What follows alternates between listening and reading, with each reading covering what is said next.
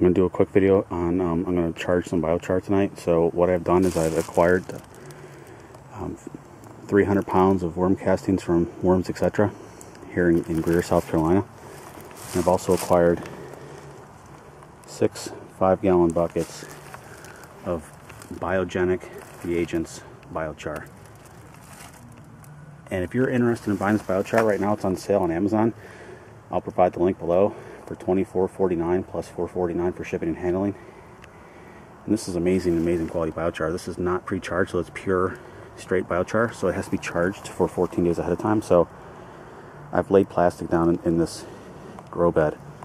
I put down worm castings first. I'm going to cover that all with these 6 buckets of biochar, and then I'm going to cover it with worm castings. So this stuff is pretty powdery, so I'm going to water it down first. I'm going to load it into the bed, and then I'll get back to you in a couple minutes. The trick to making sure the dust doesn't get everywhere is what I do is I literally just put water in the bucket and I just keep filling it up until the water actually starts to overflow the bucket like it is now. And it took me 3 times to actually do this. You'd be surprised at how much room there actually is. So you can see now the biochar is actually starting to float above. So now we actually officially have the bucket full. But I did this like for about 2 minutes. There's probably 3 gallons of water in here.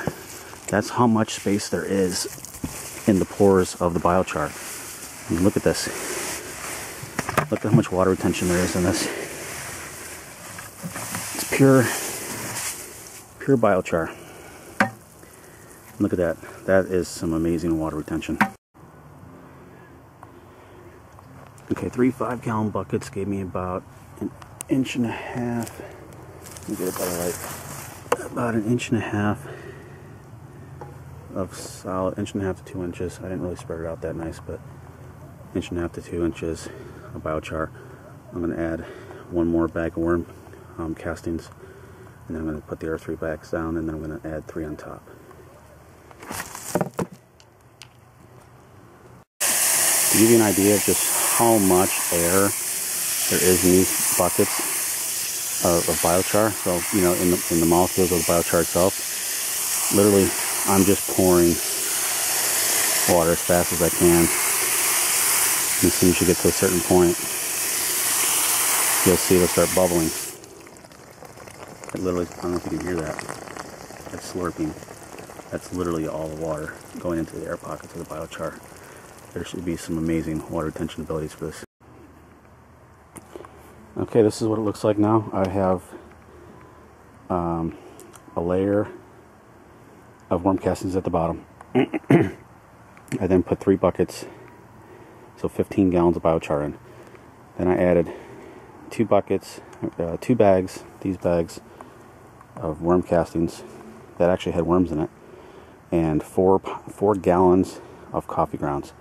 I then added another 3 buckets and a remaining half of 1 cubic foot from another bag.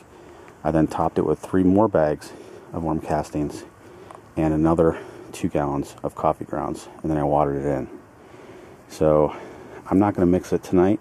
I may eventually mix it, but I think just the sheer volume of microbial action that's going on in these worm castings, since these worm castings are almost 3 years old, it should really charge this. I will be making some compost tea, some boogie brew to put over this in a couple days. We're supposed to have a tremendous amount of rain, so I'm going to cover this up to try to keep some of the water away from it, and I'll update you with the progress.